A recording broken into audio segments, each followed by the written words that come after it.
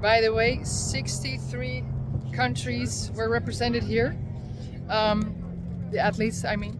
So here you have Scott.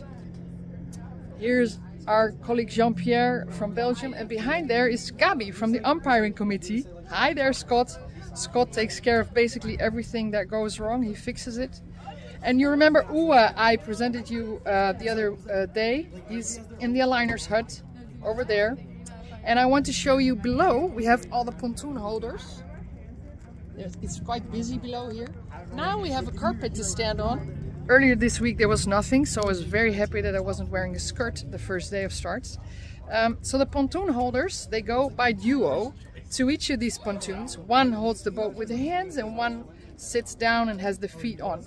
They get their instructions from the aligner, who puts everyone in one line nicely.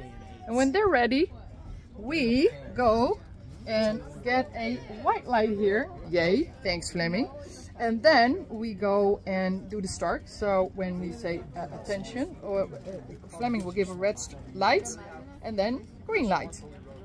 Fleming gets to do this first bit of finals and then I come up.